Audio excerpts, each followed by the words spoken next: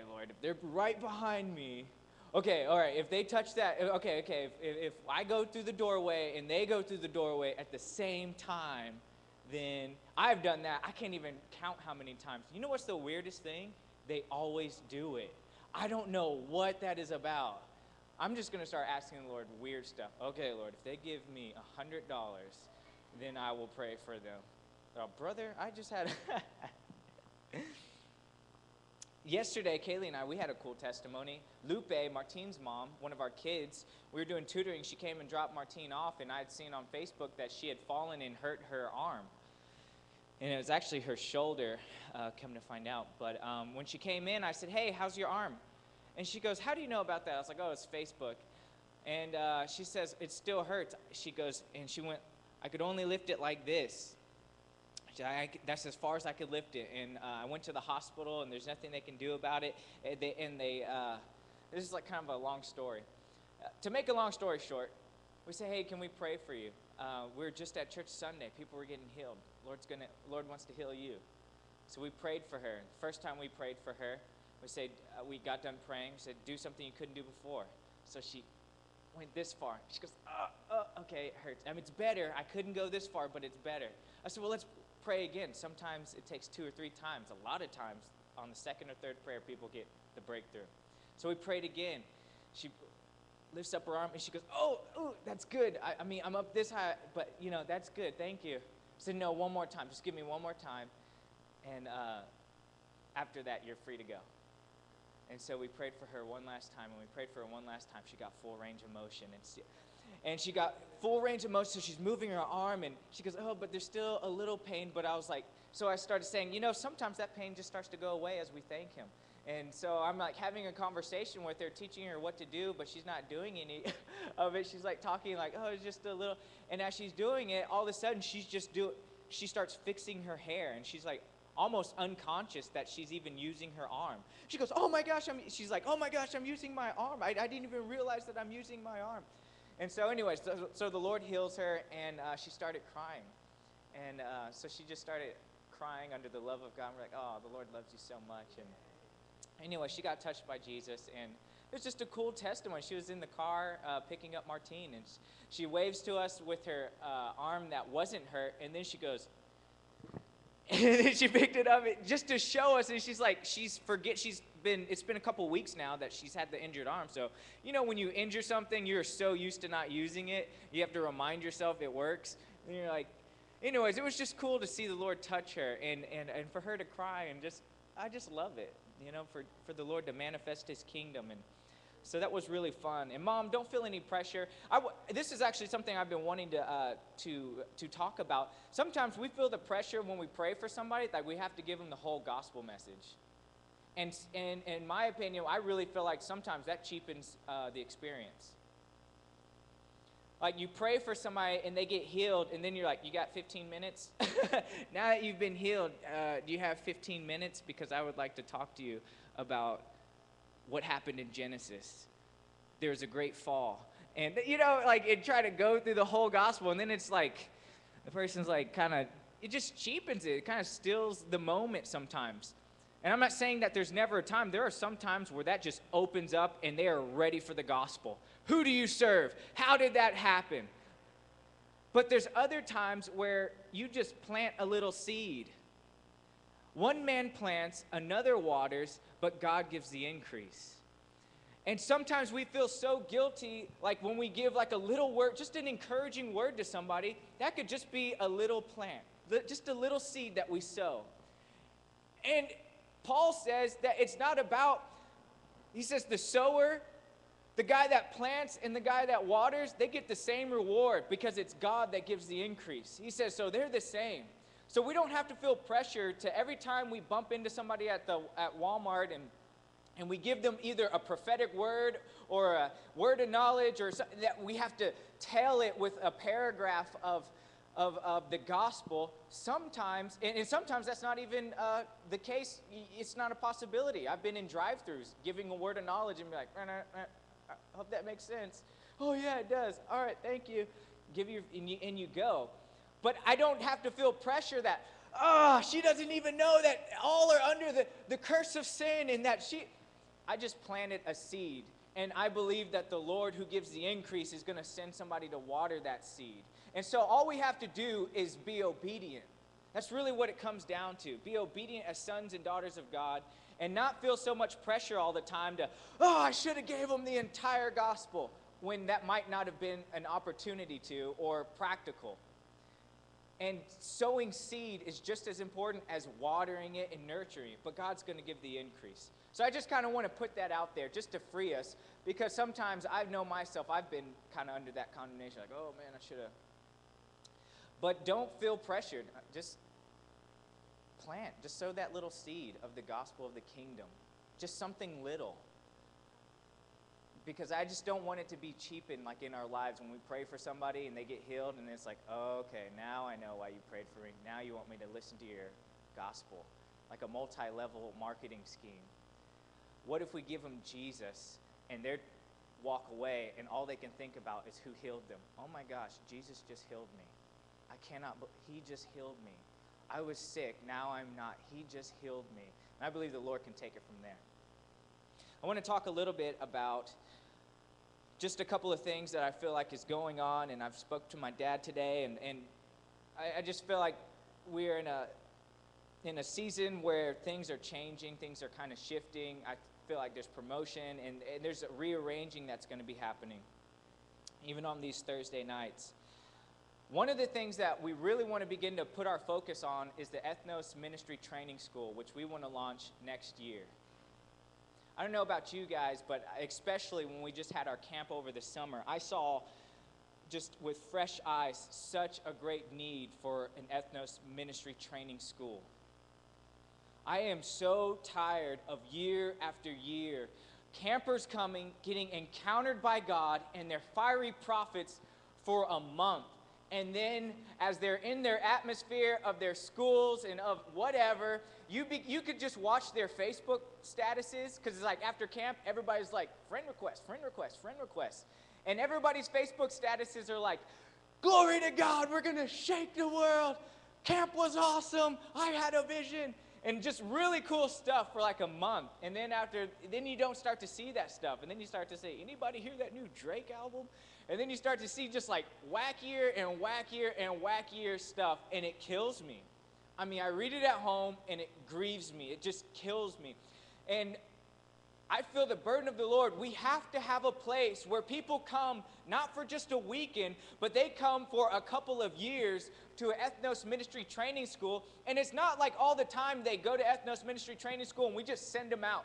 You're on your own. 2 years is up. You're out of here. What we're trying to do is like with dough, and you add a little bit more dough, and then you add a little bit more dough. There's going to be a lot of them that come, and they're going to stay for a decade, a couple decades, 5 years, 4 years, 3 years. Some will stay 2 years and go right off into the mission field. But what we want is to have an eagle's nest. To have an eagle's nest where the young eagles can come, where they can be nurtured, and from the eagle's nest, they can begin to soar and eat serpents. We want to have a community of prayer where they can come and be a part of, and they can begin to get the DNA of heaven because they sit before the throne all the time. And that culture is normal. What we, as a staff, we're already forerunning this, and we're beginning to do this, where we have to begin to create the culture, and it's already happening now, but we are creating the culture of prayer and sitting before His presence, a value of His face, a value of His heart, of what He feels, a value for His voice, a value for coming to the house of prayer, of diligence, of living this life even when it's hard, even when you don't feel like it, of walking the narrow road when nobody's watching. All these things, we're building this into our culture so that when they come into it, they get swept up into it. We're creating an air current. That's how eagles fly. They soar super high because they spread their wings and they look for air currents. And the air pockets, the upward drafts, they don't even flap their wings. They just have them open because they're catching the air. And they soar super high in the heavens. And I feel like that's what the Lord's doing with us, that He's creating an air current amongst us so that all the little eagles have to do is spread their little wings and they get to fly. You know, that was the prophetic word that Jeremy Nelson gave us years ago when we talked about starting the ministry training school. He said, I see the Lord's going to start an eagle's nest, and I see young eagles that are going to grow up to be big eagles, and they fly down and they eat serpents. And I do want to say that it's not a staff thing. So if you're not on staff, don't be like, oh man, you guys are so lucky. It has to be a community thing. They have to come into a community, not into, okay, there's a bunch of staff that teach us and we get to hang out with. No, we need a community. We need a community of believers that lives together, that works together. We need old people, we need young people, we need middle-aged, we need all these things. We need an entire group effort to create this eagle's nest in that upward draft. But the key is, all of us have to be doing it. We can't wait till September next year comes and be like, man, let's get fired up. All these young people are going to be looking at us. You know? Like, man, I'm going to read my Bible a lot because all these young people, I'm going to have something cool to say to them. We're creating that culture right now. But honestly, if you're like me, I've just been kind of looking what the Lord has for us and just dreaming, and I think about the ministry training school and what the implications are of a ministry training school. Because it's not just class a couple times a day. We're talking about international missions trips. We're talking about going to different churches with revival teams, visiting youth groups and blowing them up with our students just releasing their testimonies. We're talking about them being involved on the missions aspect of what we do on the west side, them being involved in the house of prayer. They're going to come with a lot of demons that need to be cast out. They're going to come with a lot of baggage and a lot of problems and a lot of issues that need to be counseled. They're going to come with some stuff where they just need to be fathered and mothered through a whole lot of issues. And there's going to be a lot of them that are going to have heads this big, but hearts this big. They're going to be so full of religious knowledge and, oh, well, my pastor said, and yeah, I wear a prayer shawl, and they're going to be so pumped up on some of their own stuff just by way of zeal of youth. All of us were like that. I mean, I was hardcore like that, just full of zeal and not a lot of maturity or wisdom.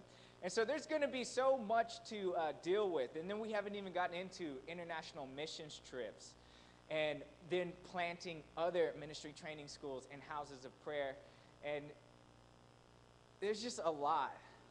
There's a whole lot that the Lord has called us to. We haven't talked about the ending of sex trafficking, what our role is in that. I mean, there's just so much that's on our plate. And, you know, for me, I feel daunted sometimes when I look at it. When I look at all of it, I begin to think, Lord, I don't know. I don't know if I'm your guy. You know, sometimes I feel like that. I feel like I don't know if I'm gifted enough. I'm not sure if I'm strong enough or if I'm smart enough. I don't know if I have the focus, Lord. I really want to. You know, Lord, I so want to do this. I just don't know. I don't even know if I have the strength to. And those are like real thoughts that cross my head. Lord, I really want to do this and raise up those eagles. I want to be an eagle. Lord, I really want sons and daughters, double portion sons and daughters to come out of this house, and I want to be a part of it. I just don't know. And the Lord today just really encouraged me with the word out of Mark, and it's something that's so familiar to us, and it's Mark, the 6th chapter. Does anybody sympathize with those feelings? When you feel the destiny of the Lord, and it doesn't even have to be ministry. It could be parenting. It could be, Lord, I don't know if I can be the right parent. I'm trying, but I don't know. It could be being a husband. It could be being a wife. It could simply just be, Lord, I want to be that sold out, faithful, radical one that I promised you I would be, and that I was kind of like in my youth when I had so much zeal and I had the free time. But now I'm married. Now I have kids. Now I've got a house. I've got all these things. Everything's competing for me. I really want to dance the dance, but I just don't know if I can do it anymore. I'm just not sure. I'm getting older. I'm getting tired. My time is just dispersed everywhere. That could be the issue for a lot of us. Mark 6 and verse 35. And it's a familiar story of the fish and the loaves.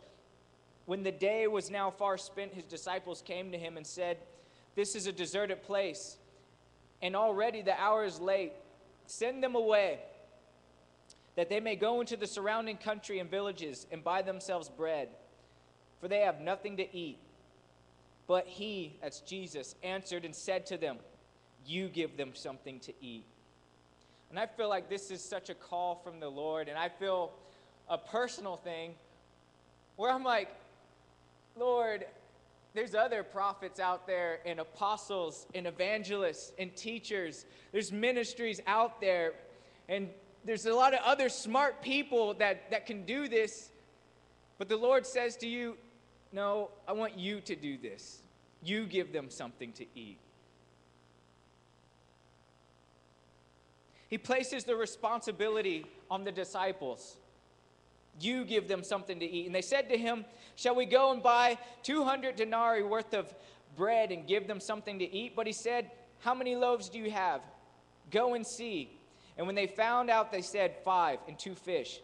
And then he commanded them, and he said to them, "Make them all sit down in groups on the green grass." So they sat down in ranks in hundreds and in fifties. And when he had taken the 5 loaves and the 2 fish, he looked up to heaven, blessed it, broke the loaves, and gave them to his disciples to set before them. And the 2 fish he divided among them all. So they all ate, and they were filled. I feel like us as a ministry and us as individuals are really like the broke apostles that all they had was 5 loaves of bread and 2 fish, but there's like 4,000 men plus women and children to feed. The truth is, we don't have enough to get the job done. None of us are gifted enough to get the job done. None of us have the right attributes to get the job done. None of us are strong enough to get the job done.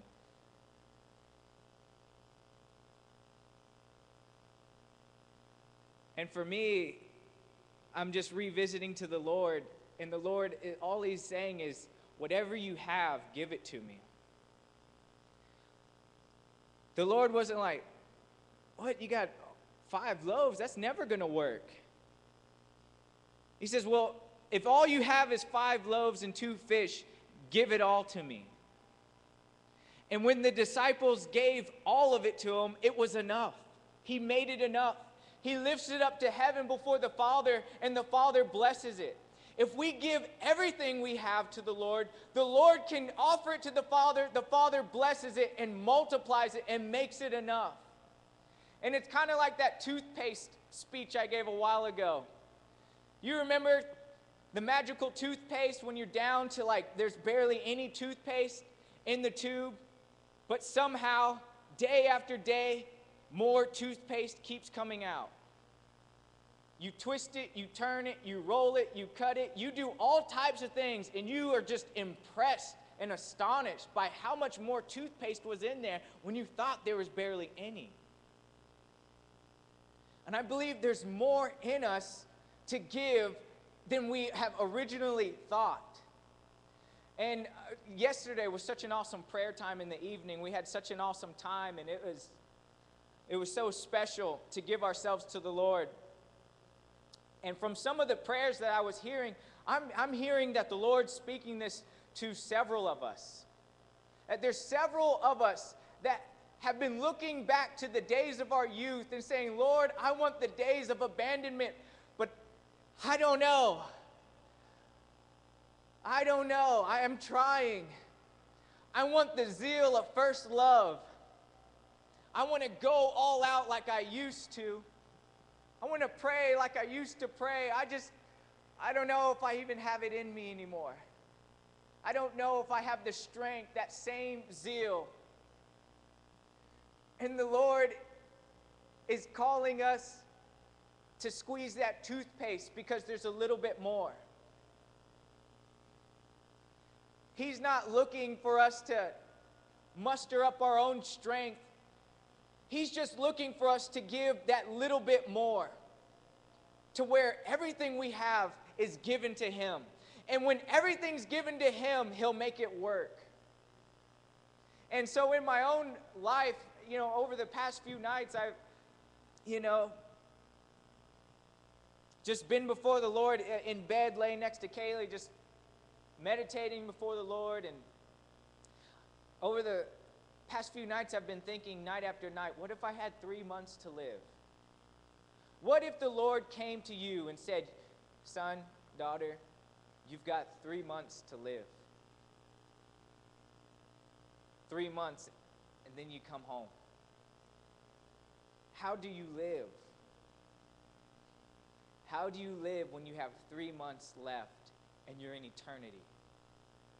3 more months, and you have to stand before the throne. 3 more months, and all you've done in this life is over, and only what's done for God lasts. And so I just began to, and I was talking to Kaylee about it last night, but over these past few nights, I began to think, how would I live my life if I had 3 months to live?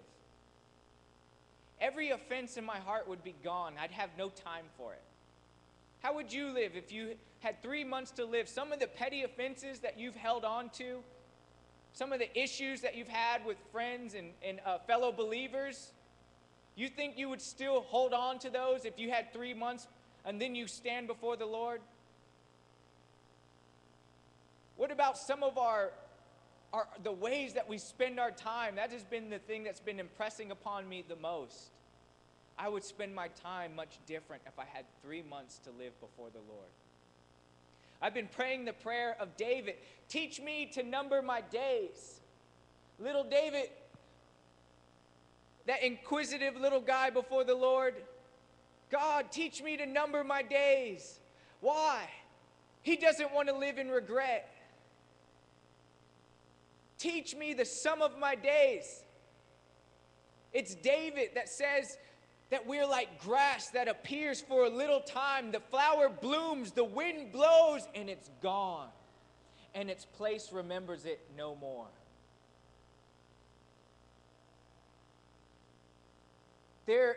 When I begin to think, if I had 3 months to live, sometimes, I feel like, I'm going pretty hard for the Lord and I'm going after it. But when I begin to put it in perspective, okay, if I had 3 months to live, I saw how much more is in me that I could give.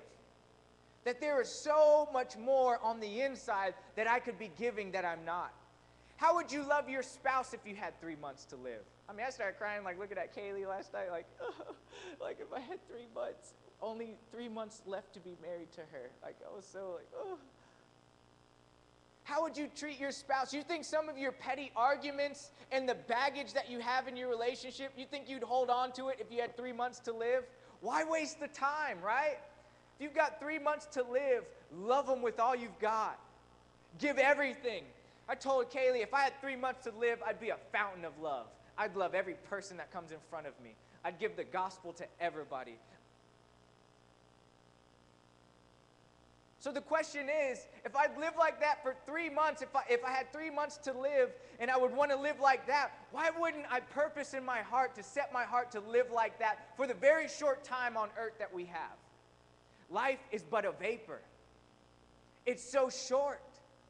We're deceived in thinking that it's long. It's short. People say, 70, 80 years, he lived a long life. 80 years isn't a long time. 80 years isn't a long time in history. 80 years is not a long time compared to eternity.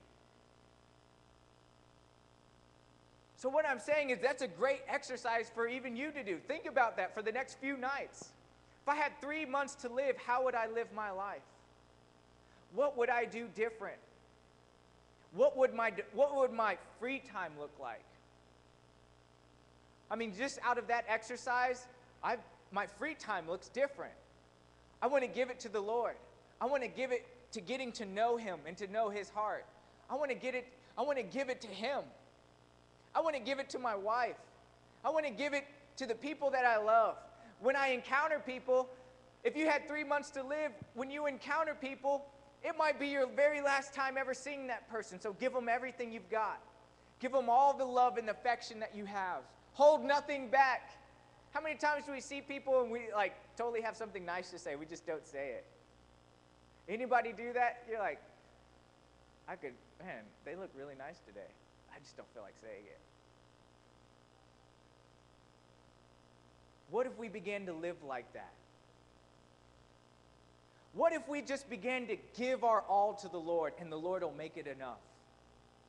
Later on in that same chapter, Jesus tells the apostles, get inside the boat. Go into the boat and then go cross over to Bethsaida. Cross over there because we got a brand new mission and we're going to break into that territory with the gospel. And Jesus goes up upon a mountain and he sees them in great distress, which is so awesome. He's on a mountain, they're in the sea, but Jesus sees them. He's having a revelatory experience seeing them in the middle of the ocean or lake, whatever it was. And the winds are contrary. It's blowing up against them. And they feel like they can't make it. But all of a sudden, Jesus begins to come to them in the fourth watch, walking on the sea. And he would have passed them by. And when they saw him walking on the sea, they supposed it was a ghost and cried out. For they all saw and were troubled. But immediately he talked with them and said, be of good cheer, it is I. Do not be afraid. Then he went into the boat, and the wind ceased. And they were greatly amazed in themselves, beyond measure, and marveled. For they had not understood about the loaves, because their heart was hardened. That is a haunting scripture. The very last, verse 52 of chapter 6. For they had not understood about the loaves, because their heart was hardened. They didn't understand that class was in session when Jesus performed that miracle. They were totally hardened to it. They didn't understand that the Lord was instructing them and inviting them into his nature, into how he works, and into his ways. So what's the revelation? Their heart was hard. It was hardened to this revelation. It didn't get through to them the first time. And Jesus is proving the exact same revelation the second time when he comes through on the boat. The revelation is if he gives you a mission, he's going to come through for you and give you grace for you to accomplish that mission. Even if winds are contrary, even if all you have is 5 loaves and 2 fish, if you give it your all and you are obedient, he's going to come through and he's going to make it happen himself. The first mission was, Lord, all these people are hungry. We better send them off, because we don't have any food. And the Lord gives them a mission. You give them something to eat. Oh man, all we have is 5 loaves and 2 fish. What do? They give everything to the Lord, and the Lord makes it enough. Second mission. All right, that's done. Go to Bethsaida. Row the boat over there. I'll meet you. All right. So they're obedient, and they begin rowing, even though there's a storm. Even though the winds are contrary, even though the waves are crashing and they're scared even unto death, they're obedient. And out of their obedience, and because they're obedient, the Lord sees them while he's in prayer on a mountaintop, and he comes to them. He comes and he delivers them. And he says that they have little faith, and their testimony is weak. They didn't understand the testimony and the lesson from the fish and the loaves from the first place. So what I'm saying is, if the Lord's brought us this far, that's the fish and the loaves. If he's asking us to go to Bethsaida, I'm just going to trust the testimony of the fish and the loaves and believe he's going to bring us the rest of the way. If he fired me up as a young man and I went after him back then and it wasn't my own strength and my own zeal, I'm going to trust that he can take me through and deliver me until the end, where I can live before him wholeheartedly, holy, blazing with love, accomplishing the task that he set before us. I'm going to believe I can do that because he brought me when I was a young man. So if the Lord's brought you this far, trust the testimony of the fish and the loaves. Even if the wind and the waves and everything is crashing and it looks contrary and it looks like it's not going to happen, go back to the previous testimonies of the breakthrough of the Lord. Their problem was they were hard of heart and they didn't get it. They did not understand about the loaves because their heart was hardened. They didn't get the message. Go back to the previous breakthroughs and the faithfulness and visit the faithfulness of the Lord, and it will encourage you and give you faith to trust Him even when the winds are contrary this time. If He broke through when there wasn't enough food last time, well, He's going to do it this time because He was teaching me His nature. He was teaching me His ways. He was teaching me what He was like. In another account of the gospel, Jesus rebuked them for their lack of faith. You of little faith. Because they woke Him up and said, Lord, aren't you concerned because we're going to die? What was He offended at? He was offended because they didn't believe in His goodness. They refused to believe in who He was. He's like, what you talking about? I don't care if you're going to die. You of little faith, you don't believe me. You don't have faith. You don't believe I'm good. Is there anything more offensive to a parent when their children don't believe they're really good? If their child really isn't convinced that they have their best welfare in mind?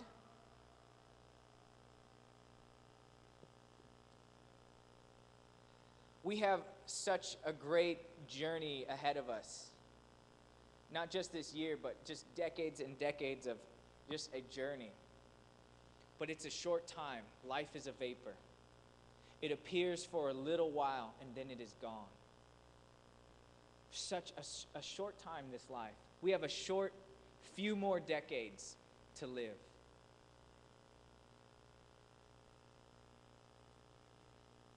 It seems like the older you get, the faster time goes.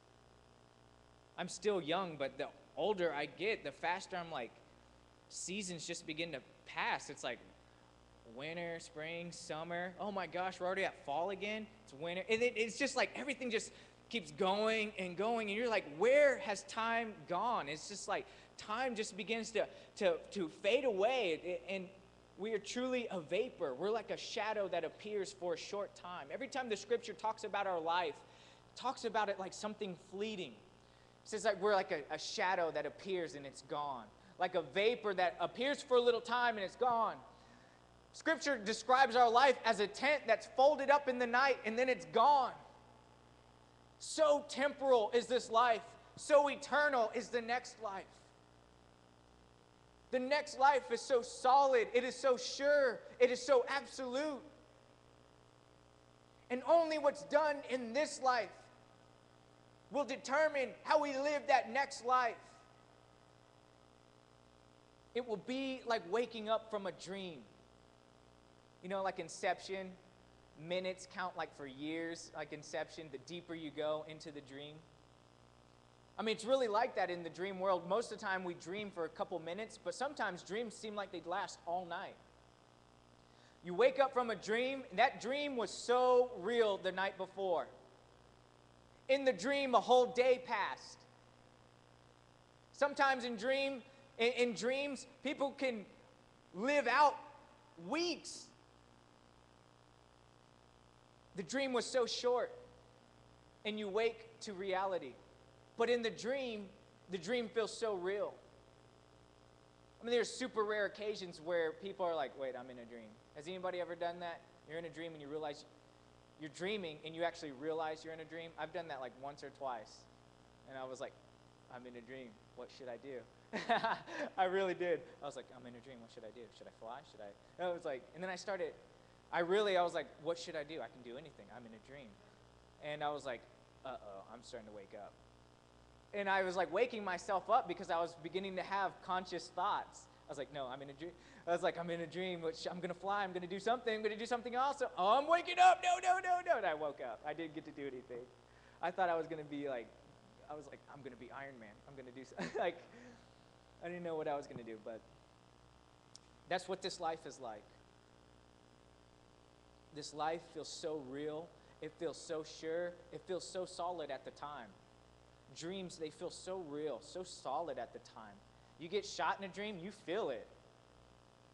Somebody dies in a dream, you weep. Dreams feel so real at the time, and you wake up unto reality. So this life is. This life is like a fleeting dream. It's only a few minutes. It seems like it's like reality and it's a long time. This life is such a short time. But there's coming a day when we will awake from that dream and we stand before the Lord. The inevitable. All of us are going to die unless the Lord comes. And when we do, that day will be the first time we truly awaken. We awaken to reality. We awaken to the eternal. That which is solid, that which is real, that which is enduring. So the key is to live for what's real. Don't live for the dream state. This life is so fleeting. Live for what has eternal consequence and that lasts. So to sum up, we are going to be doing some changes just in ministry. I mean, nothing big, but I feel like there's going to be promotions and people doing things that they weren't doing before. And you might feel intimidated by that. You might feel like, I'm not the guy. I'm not the girl. That's not my gifting. That's not my talent. I don't know if I'm able to do that. That's okay. Just give everything you have to the Lord. 5 loaves and 2 fish is not enough to feed thousands of people. But if you give it to the Lord, He makes it enough. Dig deep. Do that exercise. Think about, I got 3 months to live. You're going to see how much you have. If I ask a lot of you, give more, do more, we can go harder for the gospel. I bet you a lot of people will say, no, I'm already going hard. I mean, I've got kids, I've got a wife. I try to wake up when I can. I'm already doing a lot. Okay, well, let me tell you, you've got 3 months to live. And then you begin to process that. You're going to see you got a ton of time. All of a sudden, those video games you play aren't that interesting. The time on Facebook really doesn't matter anymore. The mindless internet surfing that I'm guilty of just the zombie internet surfing. You're not even searching for anything. You're just whatever comes up. Okay. Oh, wow, that's how many legs a centipede has. Okay, cool. Like just whatever comes up. That's an interesting fact. Like Pinterest. Girls, where are you at? Pinterest is of the devil. I'm just joking. I've been sucked into Pinterest a little bit. I'm like, wow, there's a lot of cool stuff. By association, yes. Now, husbands, how many times has your wife said, come over here, I got to come over, babe, look at this. Look at this on Pinterest. You got to, did you see this? Now I'm starting to do it. Like, babe, look at this meme somebody wrote. This is awesome. It's so, don't you feel like that? Oh, I love the Willy Wonka ones. Has anybody seen those? The Willy Wonka, and he's got that like really condescending look, and he's like this, and he's always saying something condescending. I like the one where there's one Willy Wonka meme, and he says, so you're an atheist. That'll be such a good icebreaker when you meet God. I love it. So you're an atheist, you say. That'll be such a good icebreaker when you meet God. I'm like, oh, that was genius. What I'm saying is there is so much more to give. And it doesn't count if we give a lot of it, if we give half of it. The Lord only wants all of it. That's all that matters to Him, is everything. He wants from us what He's given to us. He's given everything to us. He's held nothing back. The Lord's not like, you better love me. No, He is wanting what all of us want, to be loved in the same way we love. If we give our whole selves, we want the person to reciprocate and give all of them. And the Lord's looking for the very same thing. And you have an amazing destiny over your life. that far exceeds your abilities and your giftings and your situation and your background. It's so much bigger than all of that. But the Lord says, if you give me enough, I'll make it enough. And I'll give you joy for the journey. John and the worship team, you guys can come up. We're going to just begin to pray. I do want to pray for the ministry training school tonight.